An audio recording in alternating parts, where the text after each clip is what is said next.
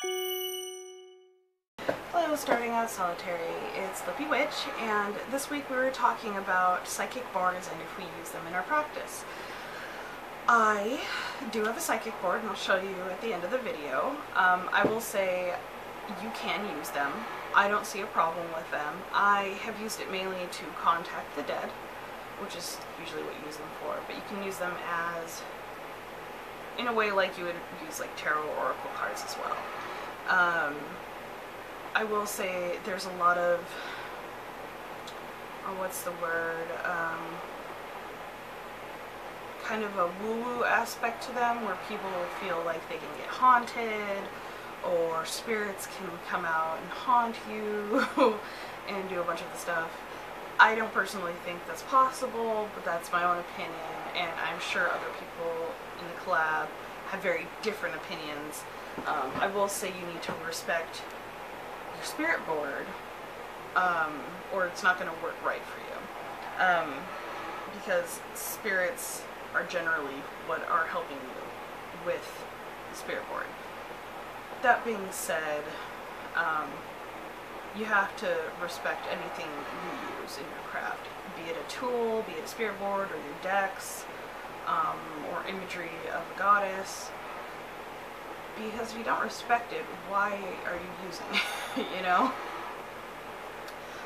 But the stigma, that was the word I was looking for. There's a lot of stigma about psychic boards and Ouija boards. I think my mother may still have it, but I did have a Ouija board when I was a teenager, and I didn't use it too much. I don't connect to the Ouija boards as much as I do with the psychic board. I saw the psychic board I have being used by a Broom in the Moon. She hasn't made a video in a long time, but you can go there and see how she uses it. She's fantastic at the way she uses it.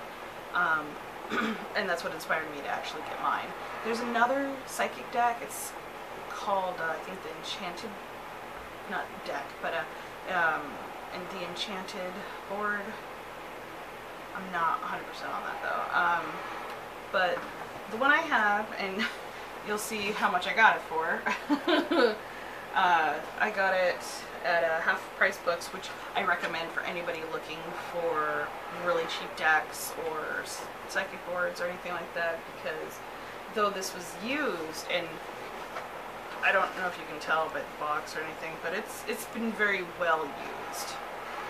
But the board is in really, really good condition. It comes with a book, and it helps you interpret what all the meanings of the board are, which is like extremely helpful, because some of the imagery, it's like, what exactly is this supposed to mean? And the planchette is this, which I like much better. I don't know if you can hear it, but it's very smooth and goes across the board a lot easier than what, say, like the traditional Ouija board planchette would. So, that being said, I'll show you the board. And it's kind of wonky because it's one of those, like, it's purposely, like, wiggly like that, but, like, you have letters, you have, I can't even point it. I mean, you've got some words too. You've got colors, you've got astrology symbols, you've got, I think they're technically still called astrology symbols, but more like natal chart symbols, if that makes sense, like planetary symbols. I think there's numbers, and there's animals, and there's elements. And each one stands for something individualized. It's pretty interesting. So when you ask a question, it may drag you to a spot on the board that you're like, what is this? What is this? I have no idea. Like, even if it's a yes or no, it may take you to, like, the color blue. And then you would look up in the book what it's about, and then you would get a better answer from that. Again, these boards these take time to like get comfortable with and work with. I would recommend doing it alone, unlike the Ouija board where you kind of have to have another person with it or it doesn't work out all that well. Because I think that one is a little bit more hokey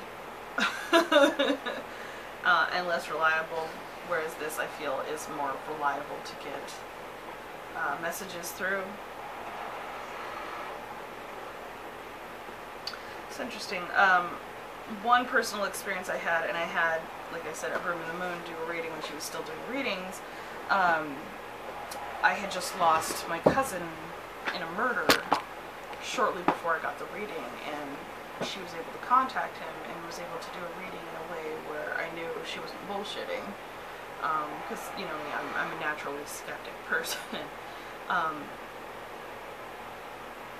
It was very fascinating, and I felt like I connected with him, and I've also connected with him privately for myself. So you can get some pretty amazing readings done with a psychic board. But like I said, you need to respect anything you work with, be it a psychic board or your cards or Nathane or your candles or whatever. Because without respecting it, why should it work for you the way you want it to? So that's a little long, but that's it for today. If you have any questions, leave a comment down below, and I'll talk to you later. Bye.